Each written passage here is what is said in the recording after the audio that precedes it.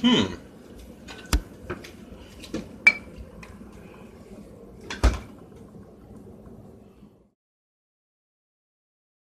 6, 1996. A mysterious explosion destroys the Chernobyl research facility near Moscow.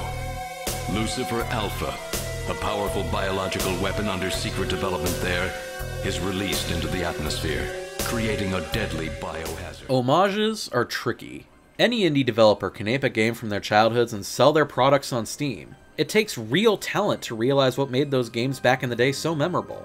It's not just about doing the same thing, it's about capturing the same kind of spirit. This is Snatcher, an homage to 80s sci-fi movies. This was Hideo Kojima's first product after the first Metal Gear, and it was his first product to actually come out in the West without being horribly butchered in the process.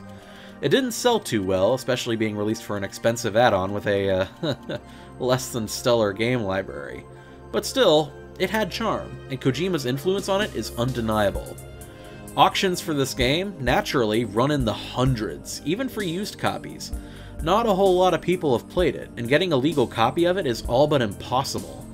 Thus, it's difficult to create an homage to Snatcher based on nostalgia alone, and that's where Read-Only Memories comes in.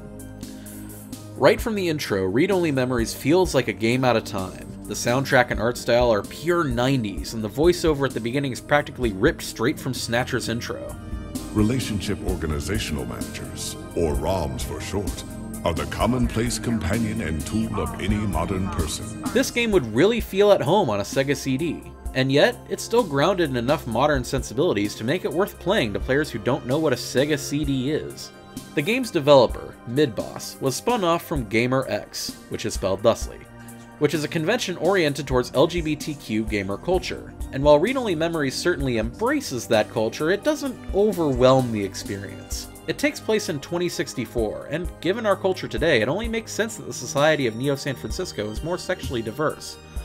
It doesn't primarily focus on sexuality, but it gives LGBTQ characters a chance to shine.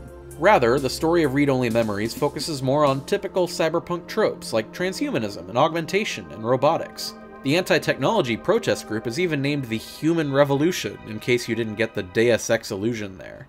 Like Snatcher, it borrows heavily from existing cyberpunk cliches, but it doesn't feel like it's stealing or ripping off from anything. Let's go back to that word I used to open the review. Homage. A good homage takes what made an existing work excellent and builds upon it while ditching the ideas that are outdated. Shovel Knight was a perfect example. It was a platformer built straight on the mechanics of its predecessors, but rather than borrowing everything, it used many modern sensibilities, like not having lives or dropping a chunk of money on death, as well as a surprisingly competent story. It made the 2D platforming experience even better than its predecessors.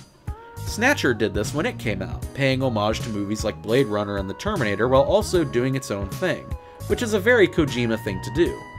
Read-Only Memories also does the same thing. It takes the Snatcher mechanics and updates the story and gameplay a little to make it more palatable to modern audiences.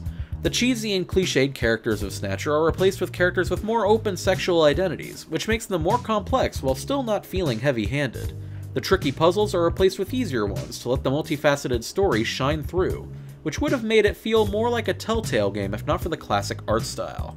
It feels inclusive, which is a good term to use considering who had a hand in developing the game, but it's not just in the sense of more inclusive characters with diverse sexualities. It's cheaper, it's easier to get into, and it's more welcoming than Snatcher is or could ever have been. Read-Only Memories is a great game in its own right, making it a pretty effective homage in my book. So, to all those cyberpunks who fight against injustice and corruption every day of their lives, this game's for you.